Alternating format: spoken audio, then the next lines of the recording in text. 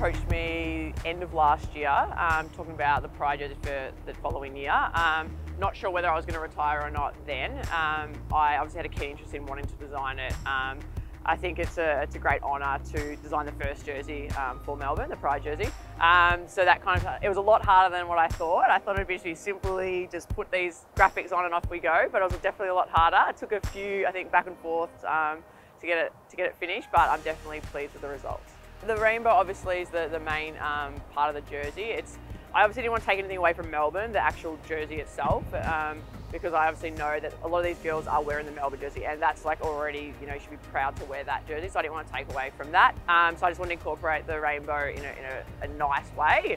I wanted to create something that the girls would be proud to wear. I think it's easy just to throw these colours on and think that it's going to look great for everyone, but you've got to understand that at the end of the day, the girls are still playing for Melbourne. And then the fingerprints, I just kind of wanted to incorporate the fact that there's 30 fingerprints on there, so each girl, is going to leave their mark in the community, whether they're still playing, whether they're finished playing. So it's just important that they, remember that and highlight that significant factor. We're no different to anyone else. I don't think any club, I think it's a pride round, so everyone needs to get involved. Obviously every club does it a little bit differently.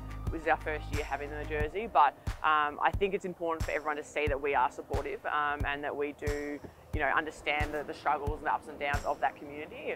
So I think it's just a highlight that we're all behind them and we have Melbourne are showing their support to the wider community. I'm extremely proud. I think I've had a few girls message me about it, and it's really nice to know that as much as I have retired or finished playing at Melbourne, it's still nice to leave a little bit of a legacy there, and I think the girls are really proud to want to wear it, and that's the whole design process was about making sure they wanted to wear it and not just taking that away from them playing for Melbourne. So no, I'm extremely proud of it. I think, like I said, it's the first jersey that we've had, so I'm definitely feel a big part of the club still.